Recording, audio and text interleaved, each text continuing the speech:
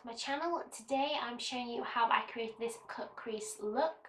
So I'm going in with my Lick and Lash Beauty. I'm going in with this brown shade, and what I'm going to do is I'm going to line my crease and then smudge it out. Next, went in with this maroon colour and I put some of that over the brown.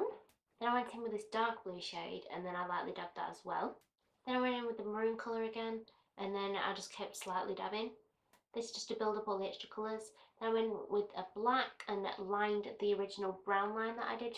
I went in with the original maroon colour again and went over the original colours. Then I go straight in with the blood. So I hope you guys like this video. If you did, give it a big thumbs up if you really help me out. And if you aren't already and like to be, hit that big red button down below, subscribe, become a thorny member of our family. If you'd like to follow my social media, check out any of these products and links down below. Have a great day. Bye guys.